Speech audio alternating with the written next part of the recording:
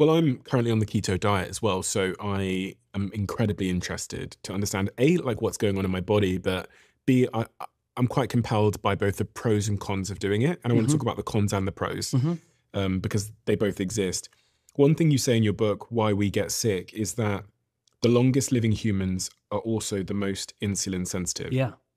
So you're telling me that the longest living humans are the ones that are able to stave off that insulin resistance. Yes. Yes. So keep their insulin levels lower. That's right. Yeah. In fact, most of the longevity research, sort of a final point on this, is that when you look at these studies that look back in time and say, okay, what is it about these people?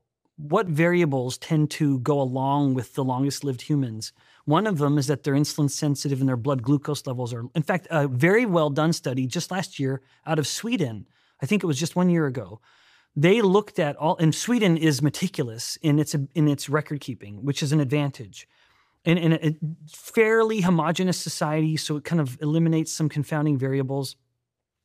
But they attempted to document what were the variables that were just the most consistent theme of people who lived very long. One of them was good glucose control. And this next one is very controversial because they found that the longest lived people had high cholesterol levels. And isn't that funny? It is one of the most consistent themes of longevity research that the longest lived people have higher cholesterol. And yet we live in a world that hates cholesterol. And the moment cholesterol goes up, we put them on a cholesterol-lowering medication. We could be doing the perfectly wrong thing to help these people live longer. So that was, and then low uric acid, and there's a handful of other little variables that fit into this. Sorry, they found that some of the longest living humans had high cholesterol levels. That's right. That's what the Sweden study found, for example. The paper just published a year or so ago. What were some of the most consistent themes? They had good glucose control and high cholesterol. I'm a great defender of cholesterol. It is a molecule of life, and so much depends on it. Mitochondria, for example. Mitochondria have to have a cholesterol molecule in them in order to work, like the very powerhouse of the cell. And the more you lower cholesterol through, say, drug interventions, the more you compromise the mitochondria. The sex hormones, all sex hormones are built on cholesterol.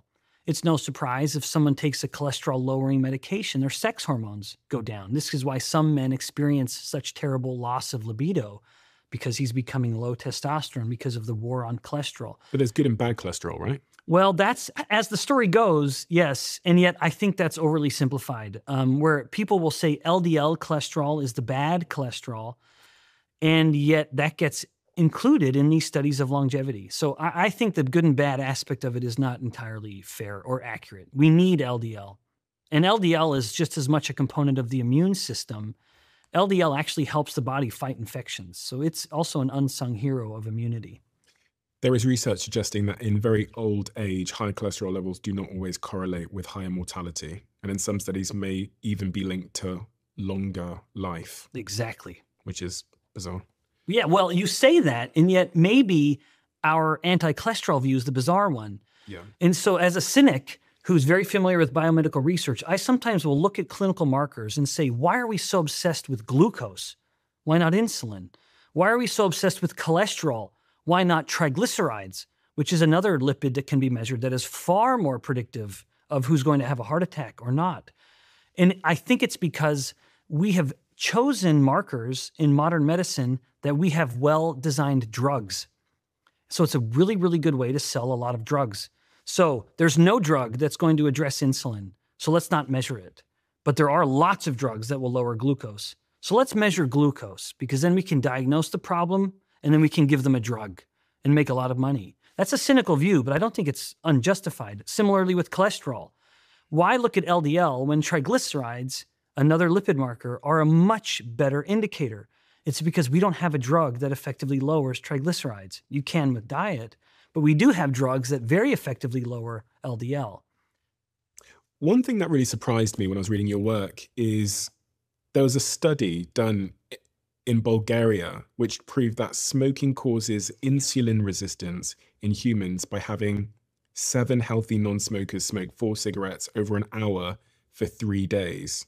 What did they find in that study? Yeah, so they found that if you took healthy non-smoking people and had them start smoking, they became insulin resistant. I believe I invoked that study in the section where I was talking about inflammation, where when you cigarette smoke, that elicits, there's a lot of junk coming in, and there's a powerful inflammatory response, and that contributes to insulin resistance. Is this vaping as well? Oh, so that is a very good question. I have, in fact, published now multiple papers with a very good friend and colleague who is a lung expert at my university, a guy by the name of Paul Reynolds. Paul and I, we have published reports together looking at cigarette smoking and the inflammatory and insulin resistance effects that come from that. And now we've even started looking at the molecules, the hyperheated molecules from vaping, and they're terrible. In fact, yes, very similar results. If you were to take a comparable amount of the chemicals from normal cigarette smoke with its filter versus vaping, the vaping ones are probably worse, chemical for chemical. Oh, that's a great question. It doesn't, because it replaces other interests. So if the cigarette smoker ate the way everyone else was eating, it would. But because the cigarette smoke satisfies a craving, they have less of an interest in food. What's so interesting about cigarette smoking is, again, as I said, you begin to smoke, other things don't tempt you as much, like the cookies and the cakes. Mm-hmm. But one of the ways the smoker helps kick the habit of cigarette smoking is actually eating candy. Like they will literally start carrying around little candies in their pocket. So that if they feel a craving for cigarette smoking, they'll take out a little candy, open it up, and pop it in their mouth. And so it's no surprise that very commonly when a person quits smoking, they gain significant weight.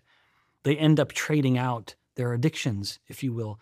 And unfortunately, in humans, all of the study of addictions with food, people only manifest an addiction to one type of food, and that is carbohydrate. There's no evidence of addiction to fats or proteins.